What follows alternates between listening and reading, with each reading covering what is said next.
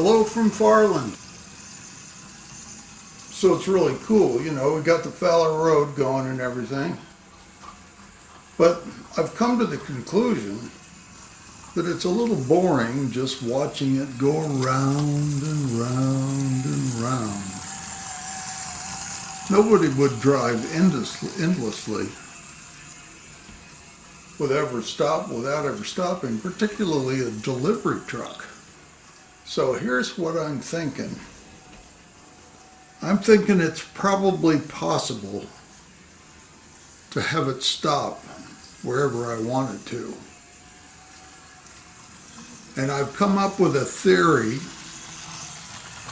which I hope to prove in this video. So let's go take a look at what I'm thinking. We'll use the harbor as a shelf today. Eventually I'm not going to be able to do that. It makes a handy shelf. In this box I have what I need to make a remote stop, an automatic stop for the little Farland vehicle. Oops. Didn't mean to dump that out. I've already taken it and opened that. It's a horizontal mounting kit for a tortoise motor. And I think, particularly after seeing what they're doing at the Colorado Model Railroad Museum with their Farland system, Ed Sargent,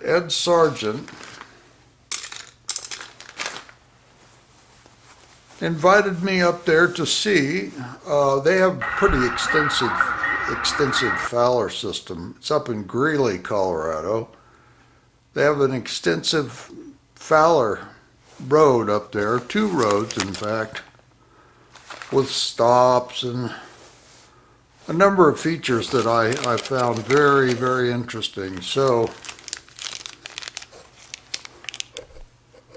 this is a double pole, double throw relay that I can use to operate the actual tortoise motor. And this is a sensor very similar to what I use to control my signals, or some of my signals. And of course the tortoise motor.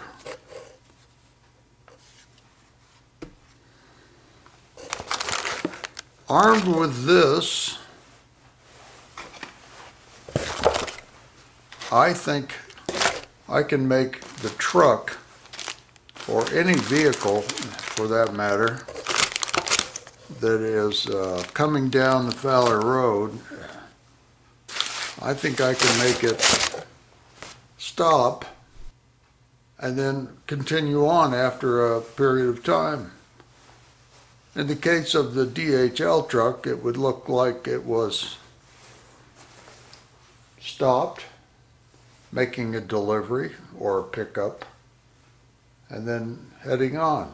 So that's what I'm going to work on today. These Farland vehicles come equipped with a micro switch that can be activated with a magnet. So if it's running,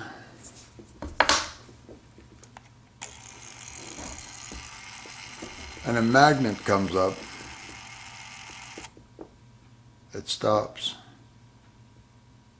And the magnet comes down, starts up. I think I have it rigged up now. Now I'm not going to leave it like this. This will all be tucked away underneath and you won't see it. But what I've got here is, let me put it up here.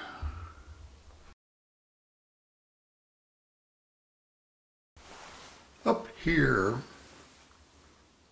we have an infrared receiver and sender. And they're looking at each other. And if you block the beam,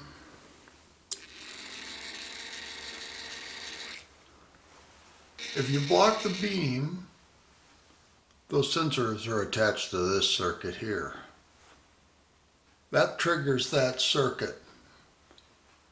And it closes a relay right here, and it starts timing. And it times for around 15 seconds. That's the way I have it set right now. And when it is timing, it closes a circuit to the coil on this relay. And this relay is a double pole, double throw relay. Inside, it's a switch like this, double pole, double throw, but instead of manually switching it with a toggle, this one works electrically with a coil. It's a relay.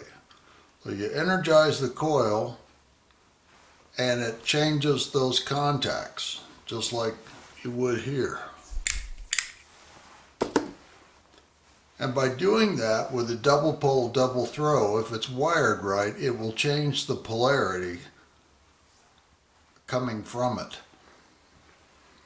And that changed polarity goes to this tortoise motor, which will be mounted up underneath the layout. And this arm will be right in the path underneath the wire of the Farland truck.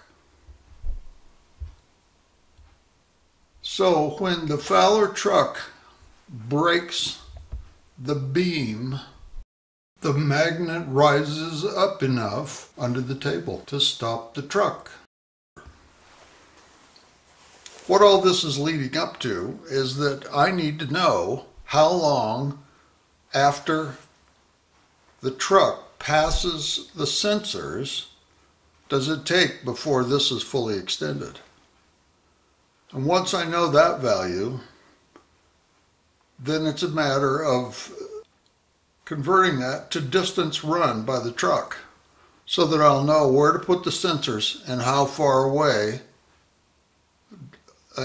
down the road that I need to put this, because this will have a magnet on it. Okay, so I guess first we'll watch the truck go by, and we can just listen.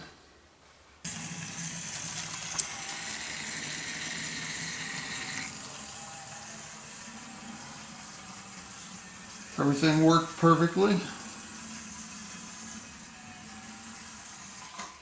I'm not sure that this is the exact place that I'm going to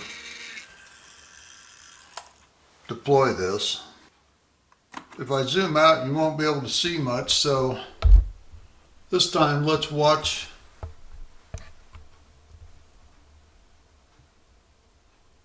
this gear down here. Okay, Farland vehicle is running.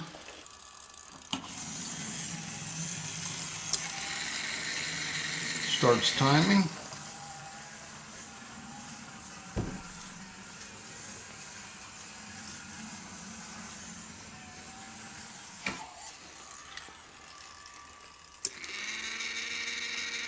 Time's out.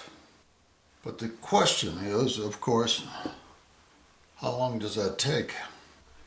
I'm going to start that stopwatch when the back of the Farland truck passes the beam.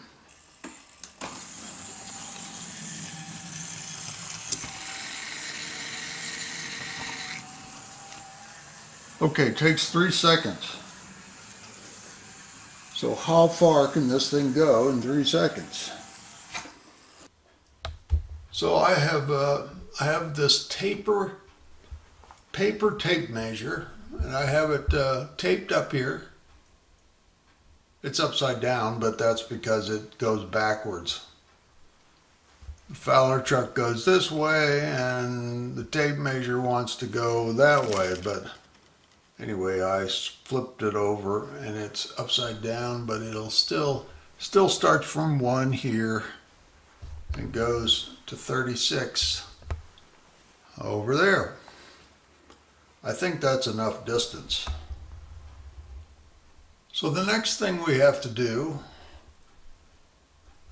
is run the Fowler truck and time 3 seconds and try to figure out where it is.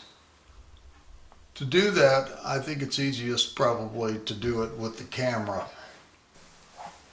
Have the stopwatch going,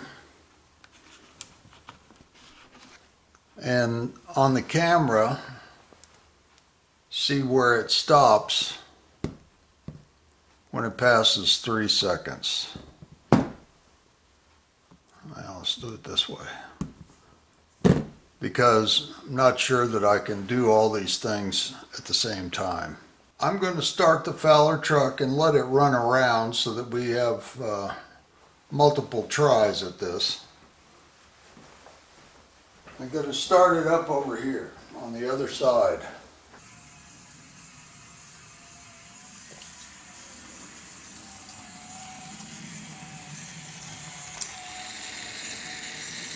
Okay, so in the neighborhood of 25 inches. So to sum up, the system works. The magnet stops the truck. We know how far it takes. Probably be safe, probably put it out at 27 or 28 inches from the sensor, which, you know, it would, if it was down there, then it would stop down here. So next week we'll have a stop. Well, hopefully we'll have a stop on the Fowler Road, and the truck will stop, wait, and then take off again.